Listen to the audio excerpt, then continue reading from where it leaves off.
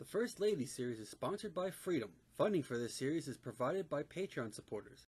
If you would like to make a donation, please click the Patreon link in the description below. Martha Dandridge was born on June 2, 1731 on her parents' plantation, Chestnut Grove, in the British colony, province of Virginia. She was the oldest daughter of John Dandridge, a Virginia planter and immigrant from England. Martha had 3 brothers and 4 sisters. On May 15, 1750, at age 18, Martha married Daniel Parke Custis, a rich planter 2 decades her senior, and moved to his residence, White House Plantation. Located on the south shore of the Pamunkey River, a few miles upriver from Chestnut Grove, they had 4 children together: Daniel, Francis, John, and Martha. Daniel and Francis died in childhood.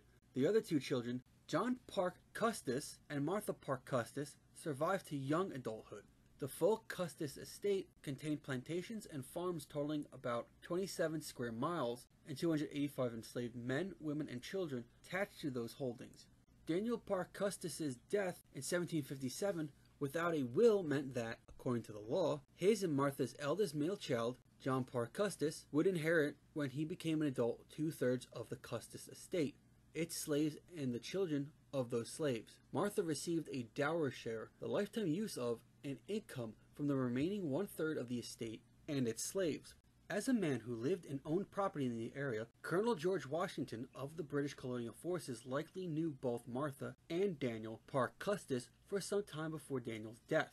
During March 1758, he visited her twice at the White House Plantation. The second time he came away with either an engagement of marriage or at least her promise to think about his proposal. At the time, she was also being courted by the planter Charles Carter. In December 1758, George Washington resigned his military commission. George Washington became her second husband on January 6, 1759, at the White House Plantation. Martha was 27 years old. The couple honeymooned at the White House Plantation for several weeks before setting up house at Washington's Mount Vernon estate in Fairfax County, province of Virginia, British America. Martha and George Washington had no children together, but they raised Martha's 2 surviving children. The American colonials proclaimed no taxation without representation, starting with the Stamp Act Congress in 1765. They rejected the authority of the British Parliament to tax them because they had no representation in that governing body. Protests steadily escalated to the Boston Massacre of 1770 and the burning of the Gaspee and Rhode Island in 1772, followed by the Boston Tea Party in December 1733. The British responded by closing Boston Harbor and enacting a series of punitive laws which effectively rescinded Massachusetts Bay colonial rights of self-government. The other colonies rallied behind Massachusetts, and a group of American patriot leaders set up their own government in late 1774 at the Continental Congress to coordinate their resistance of Britain. The conflict then developed into war, during which the Patriots fought the British and Loyalists.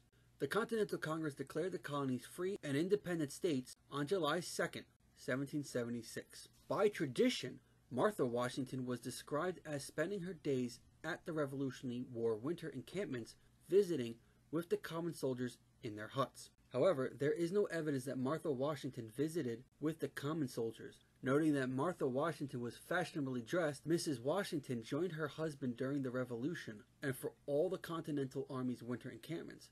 General Lafayette observed that she loved her husband madly. Lady Washington took part in the camp's May 6th celebration of the formal announcement of the French-American alliance. In October 1781, the British surrendered their second invading army of the war under a siege by the combined French and Continental armies commanded by George Washington. The war had effectively left mainland America, with some smaller battles taking place elsewhere between the French and English. Then on September 3rd, 1783, the Treaty of Paris was signed, ending the war that had become known as the American Revolutionary War. After the war, Martha wasn't fully supportive of George's agreeing to be president of the newly formed United States of America. Once he assumed office, she hosted many affairs of state at New York, and Philadelphia, Pennsylvania during their years as temporary national capitals. The socializing became known as the Republican Court. In his July 1790 will, George Washington left directions for the emancipation, after Martha Washington's death, of all the slaves that he owned.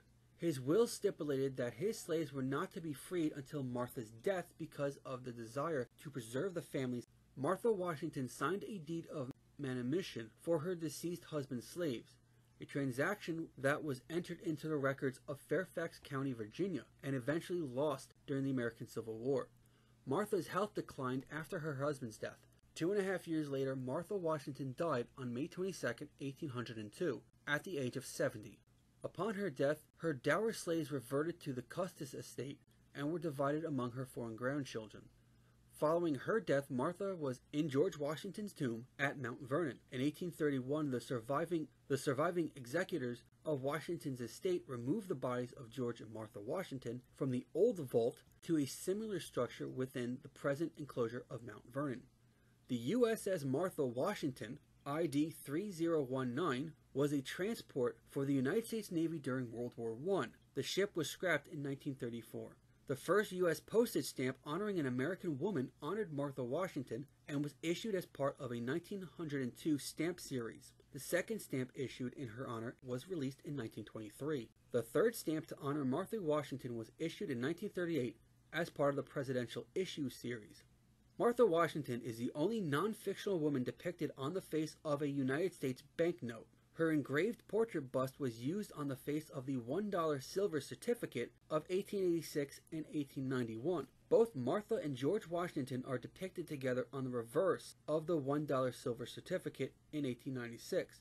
The first spouse program under the Presidential $1 Coin Act authorizes the United States Mint to issue half-ounce $10 gold coins and bronze medal duplicates to honor the first spouses of the United States. The Martha Washington coin was released on June 19, 2007, and was sold out in hours.